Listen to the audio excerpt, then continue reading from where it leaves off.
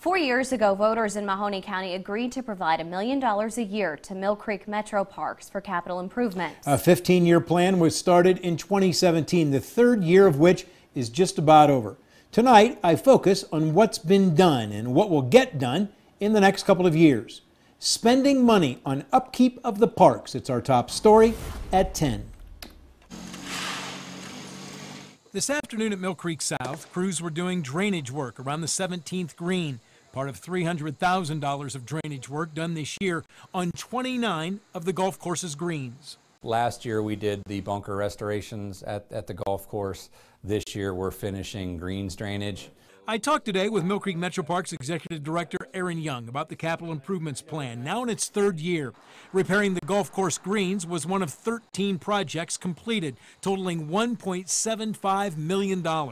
But the improvements have been well needed and well received. Some of the improvements can be seen at the Metro Parks offices and farm in Canfield, where the parking lot has been repaved, new signage erected on what will now be the Metro Parks style, and a new $50,000 restroom, another of which was built this year at the Wick Recreation Area.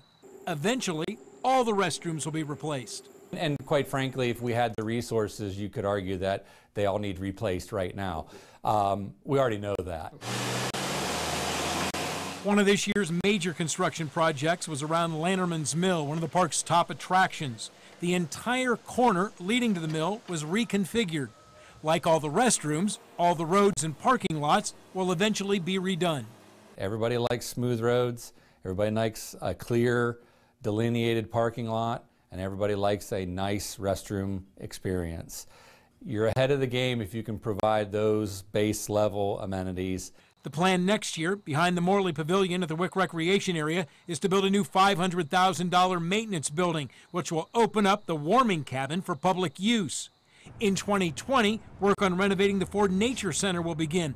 90% of that money is in place. Anything and everything that the park does needs some level of improvement. We're going to try to address as much as we can with the resources that are available. Now, 50% of this year's capital improvements budget was spent on roads, bridges, parking lots, and restrooms.